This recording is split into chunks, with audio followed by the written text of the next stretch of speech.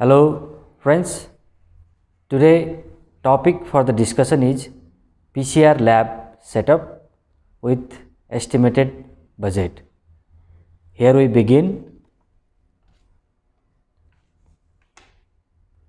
PCR invented by Carey Mullis is a landmark technique that has revolutionized almost all aspects of molecular biology. Or we can say PCR combines with advances in bioinformatics has revolutionized the field of genetics. It is a technique which is capable of detecting even a single copy of target gene. As a result, PCR is now widely accepted in the field of diagnosis and research. In today's world, PCR setup has become important aspect for variety of reasons such as diagnosis of disease, research, personalized medicine, and list goes on and on. So, in this video, I am trying to sensitize all of you about basic planning of PCR lab setup. And at the end, I will show you the overall list of required materials and estimated budget for the establishment of molecular lab. The objectives for this session are, after watching this video, the audience should have general idea about PCR lab layout and the decontamination process of this particular lab, and also to have idea about quality control process. Let's begin with laboratory design. Since PCR technique is potentially capable of detecting a single copy of gene, extreme care must be taken during lab design so that assay doesn't give misleading results and prevent from contamination.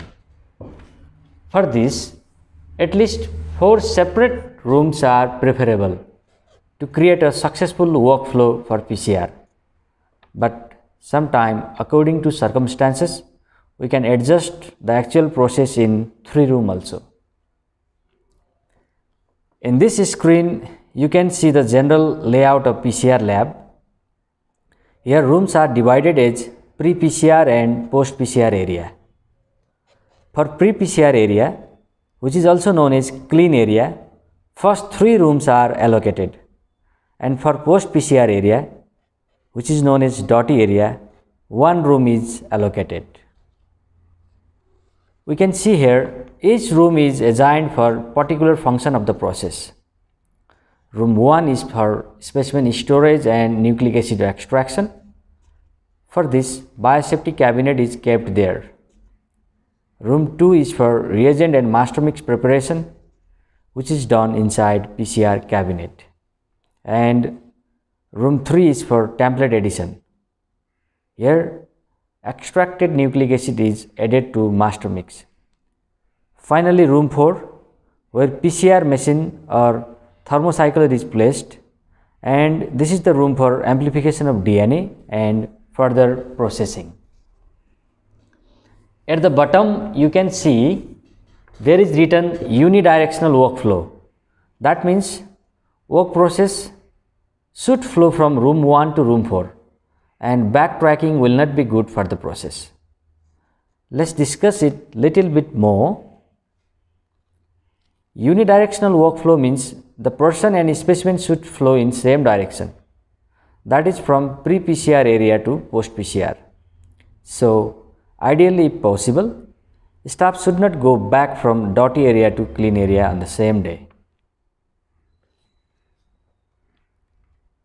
Now let's talk about each of these rooms in detail. Room 1. The tasks for room 1 are specimen processing and storage and nucleic acid extraction. The extraction can be manual, semi-automated or automated. And these are the specimen which can be processed for PCR. And these are the list of equipments which should be placed in room 1. -80° fridge is required for sample storage, laboratory refrigerator for storage of reagents, biosafety cabinet level 2 is required for the processing and extraction of sample, as we know that all specimens are infectious. Along with that, centrifuge, pipette, vortex and consumables should be available in this room, and in this room there should be negative pressure. Coming to the room 2. Room 2 is for reagent and master mix preparation. For master mix preparation, the required components are nuclease-free water, buffer, deoxynucleotides, magnesium chloride, primer, DNA polymerase, reverse transcriptase for RT-PCR, and detection probe for real-time PCR. And here is the list of equipments for room 2. -20° fridge, dedicated pipettes, vortex mixer, centrifuge and PCR cabinet as a working site. In this room there should be positive pressure. Now let's talk about PCR cabinet. It is also known as PCR hood or workstation or laminar airflow. The PCR cabinet is designed to prevent cross-contamination between samples and reagents. It eliminates DNA or gene residue that may remain from previous tests and prepare workspace for next experiments. This is the picture of PCR cabinet. Here we can see it is closed from 3 sides, and open side provide a space for performing a given task. It has a UV light system for sterilization process. Now moving to our room 3, which is designated as template addition room. In this room, we can add up extracted nucleic acid to master mix, and the process is known as template addition. This should be done in sterile cabinet with UV facility, or we can say inside laminar airflow or PCR hood. In this room there should be negative pressure. Finally, room 4, or we can say post PCR room. This room is for actual amplification of DNA by the help of PCR machine, and after amplification of DNA it can be detected and subjected to further analysis. In this room we need thermocycler for multiplication of DNA, and for further analysis we may need sequencing platform, electrophoresis system and other dedicated facility for post PCR. And in this room there should be negative pressure. There are some popular types of PCR we can have according to our objective. Conventional PCR, in which products are analyzed through gel electrophoresis. Real-time PCR, which provides real-time detection of products during the exponential phase. Reverse transcriptase PCR. Here RNA products are first converted to complementary DNA, which then amplified by PCR. Multiplex PCR is for amplification of multiple target in single PCR run. And these are the image of PCR machine which we can purchase from market. You can choose the machine from different multinational companies according to your convenience and budget. Okay, beside this, there are things to be taken into consideration during lab design. It is always better to have separate rooms also for sample collection, reagent storage, room for donning and doffing of PPEs, and sterilization room. Alright, another important part is contamination. That means unwanted nucleic acid may add up in the process. PCR test is highly sensitive method, so it is more prone to contamination. When multiple samples are handled, sequentially, materials can be easily exchanged unknowingly from one tube to another, from pipettes, from globes, from bench tops, and also on dust particles carried from one lab to another. Some of the possible sources of contamination are: cross-contamination may happen between samples, contamination may occur from laboratory equipments, sometimes there may be carryover contamination, and one of the major culprit for contamination is aerosols. Aerosolized products can contaminate whole lab. So to prevent from this havoc, decontamination process is really important. For decontamination, following things should be taken into consideration. Number 1, bleach. For bleaching process, 10% sodium hypochlorite can be used for surface and instrument, followed by removal of bleach with ethanol and water.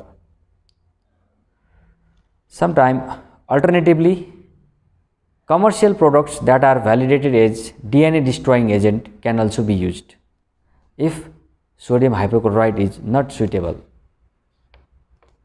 Number 2, UV radiation can be applied. UV rays inactivate the DNA or RNA of pathogens.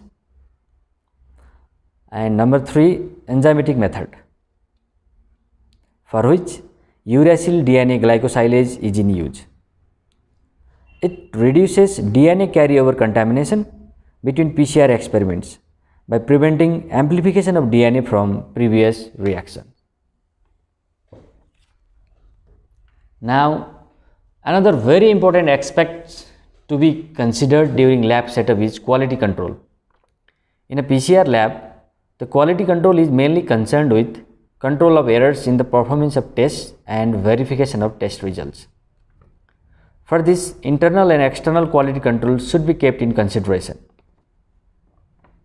Okay, for this, following controls can be used for the assurance of result. Positive control. Positive control is to verify that method is capable of recovering and amplifying the target. Negative control. Negative control is to check contamination of PCR experiment with foreign DNA. Another one is blank or no template control. It indicates if PCR reagents are contaminated or not. And finally, internal control, which monitors nucleic acid extraction procedure. Okay, now at last there are some points to remember time and again during setup of molecular lab. First thing, layout of lab. That means there should be adequate physical segregation. Secondly, there should be adequate supply of reagents and equipments for particular section. Thirdly, rooms should be designed in such a way there should be unidirectional workflow inside the lab. Furthermore, decontamination provision should be developed as it can become major challenge later. Finally, quality control. Quality control is to ensure both the reliability and accuracy of test results. In addition to that, QC process developed in lab is crucial for the process of certification and accreditation. And these are the required materials for the setup of molecular lab with budget. These are the equipments.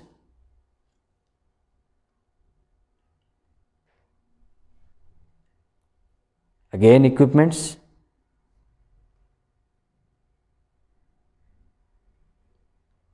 These are the consumables.